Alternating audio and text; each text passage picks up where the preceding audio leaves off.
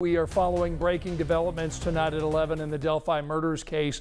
13 News just confirmed Richard Allen's original defense team has filed paperwork to continue as Allen's attorneys only on a pro bono basis if needed. Now, we're just hours away from Allen's next court hearing. He's due back in a courtroom tomorrow morning. Richard Allen, as you know, was charged with killing Abby Williams and Libby German back in 2017. Now, last week, the judge appointed 2 new attorneys for Richard Allen after the judge said Allen's original public defender stepped down.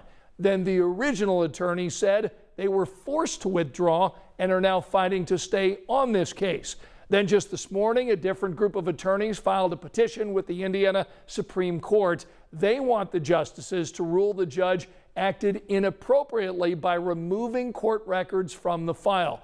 They want all the recent court filings reinstated. Now, these kinds of legal wranglings are rare.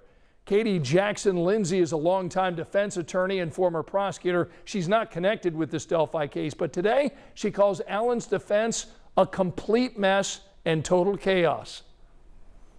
And I think because of the attention that this case has received, we're sometimes losing sight of the life and death at the foundation of it, right? You have 2 young girls who lost their lives and their families are hanging in the balance, really wanting justice. You have a man who's been accused of this crime, the most serious crime on our books, who's wanting his day in court. And at every turn, something unusual is happening, something extraordinary is happening. And what we know above all else is that this that is happening now is more than likely going to cause a delay in the proceedings.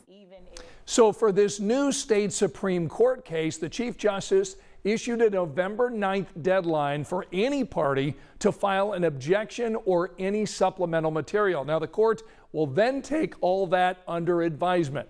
Richard Allen is scheduled to be back in court tomorrow morning. 13 News will be there.